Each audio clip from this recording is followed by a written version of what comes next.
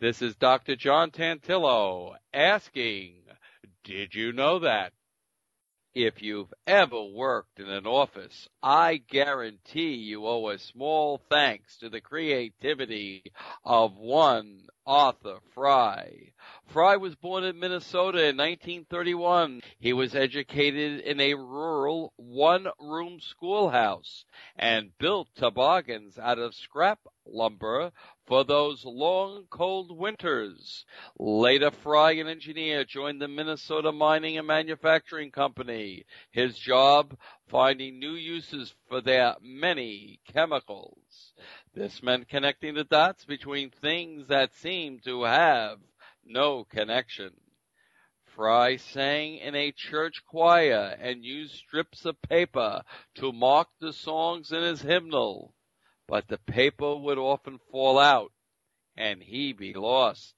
One day he remembered a lecture given by colleague Spencer Silver about the unique properties of a glue Silver had invented. The glue was strong enough to make things cling, but the bond was not permanent. Fry wondered, what if he could coat this glue on part of a piece of paper and make a bookmark that would stick, but also be easily removed without damaging the pages?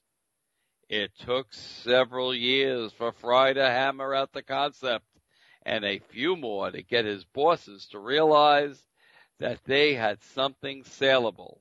But he did, and when he did, the product quickly became a legend. Today, Fry's bookmark is sold in 100 countries. You know it as the Post-it note. And now you can say, yes, I know that.